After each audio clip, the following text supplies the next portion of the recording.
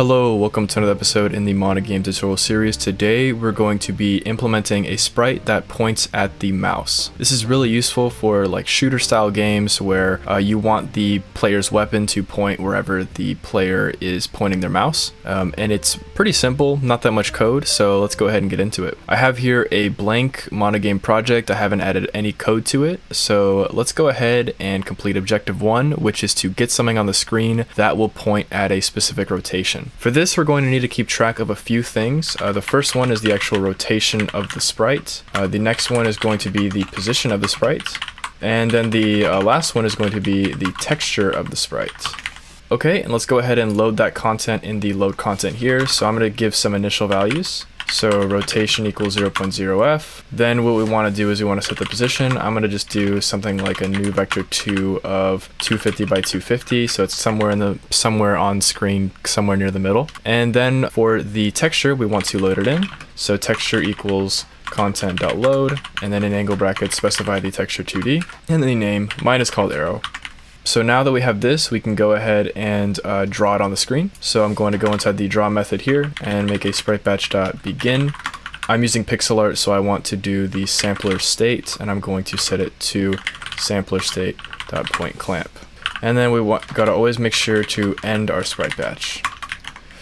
Inside of there, we can make our actual draw call here. So we'll do sprite batch.draw, and this will take in a few arguments. If you have a modern IDE, it might tell you the different overrides, and we want the fourth or maybe the fifth override, which gives us the option to pass in a rotation. Unfortunately, it also gives us some other stuff that we don't really need, but it's whatever. So let's pass in the texture. Let's pass in the destination rectangle, which we can get by just grabbing the position and then giving it a size. So I'm going to do a new rectangle here. And for the position of the rectangle, I'm going to do position.x and position.y. For the size, my texture is actually 16 by 16, but that would be way too small for people to see very easily. So I'm going to make it 64 by 64. And then we have to typecast these to integers because rectangles hold int values and vector 2s hold float values. Next, we need the source rectangle, I believe. And the source rectangle for me, since mine is a 16 by 16 texture and I want the whole thing, is going to be 0, 0, 16, 16.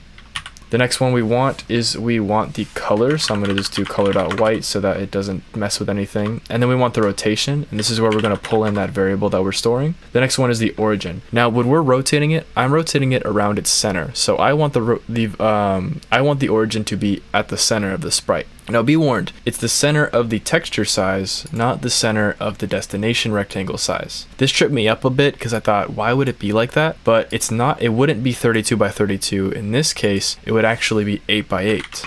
So I'm going to do a new vector 2, and I'm going to pass in 8 by 8 here. Next we want the sprite effects, which is just none for me. And then the layer depth, I'm just going to put 0. Let's go ahead and see if we get a result from this code. So I'll run it. And there you go, we have an arrow here. Great. Let's go ahead and make sure the rotation's working by going into update and just incrementing rotation over time. So rotation plus equals, and then I'm going to just add the delta time to it. So game time dot elapsed game time dot total seconds. And we also have to typecast this to a float because that is a double value. Okay, let's go ahead and run the code. As you can see, our arrow is rotating, which is great stuff. Let's actually get it rotating where it points at our mouse. So the first thing we want to do is we want to actually be able to grab the position of the mouse, right? So we want to do vec2, and then we want to grab the mouse position. So mouse position here, and then we can just do mouse dot get state dot, and then we should have a position here. Now we can do to vector 2 to make it easier on us, and now we have the position of the mouse. Okay, so now that we have the mouse position, what we need to do is we need to get the distance from the mouse to the player of each component of the vector. In this case, just x and y. So let's go ahead and declare a new distance variable here. So equals just a new vector 2. You could, easily store this as a member field as well. And what we can do is we can just say distance.x. And what we want to do is we want to grab that mouse position's x value and want to subtract the position of our player.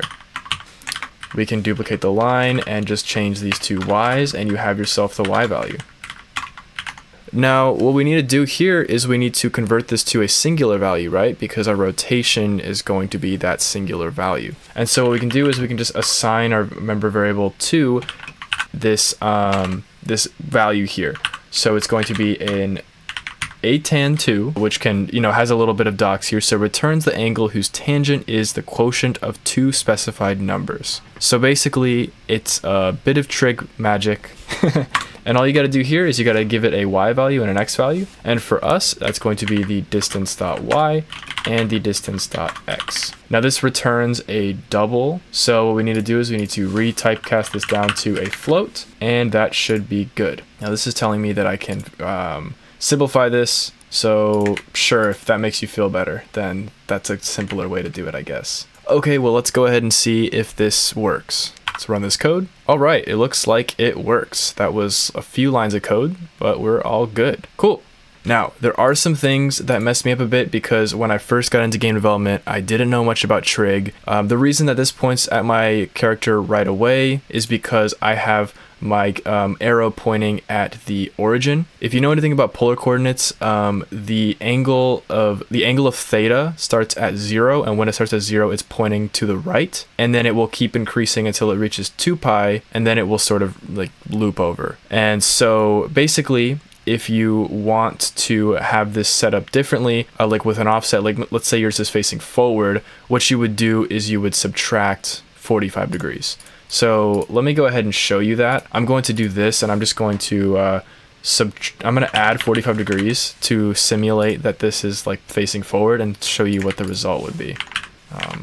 So as you can see, it's like a little bit behind my mouse. So hopefully that clears things up for you and you found this tutorial helpful. If you like this tutorial and you want to see more of it, consider supporting me on Patreon so I can continue making more videos like this. If you have any questions about this tutorial or anything in general, game development, I would highly recommend you join my Discord server, linked in the description. There's a ton of game developers there, and including myself, and we love to answer questions for all of y'all. So yeah, thanks for watching. Have a good day. See ya.